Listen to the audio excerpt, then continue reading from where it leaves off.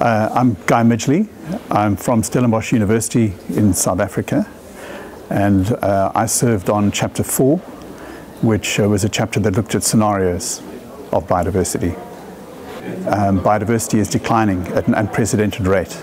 Climate change is one of the drivers driving that change. Climate controls the ranges of species, and so changing climate can cause species to change their geographic ranges, as we've seen in many parts of the world, on the land surface and in the ocean.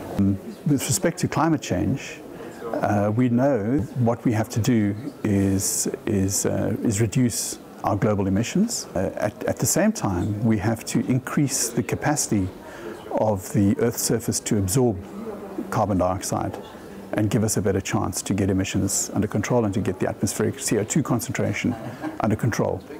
That involves the good management of ecosystems. We know that ecosystems are currently absorbing about 25% of our emissions, land systems. Another 25% of our emissions are going into the oceans, which is causing ocean acidification.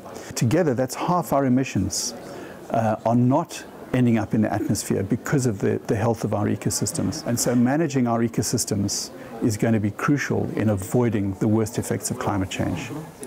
The most important thing we have to do is get our fossil fuel emissions under control and engage in the kind of transformative change that this report speaks about, which is transformative changes to our energy system mostly.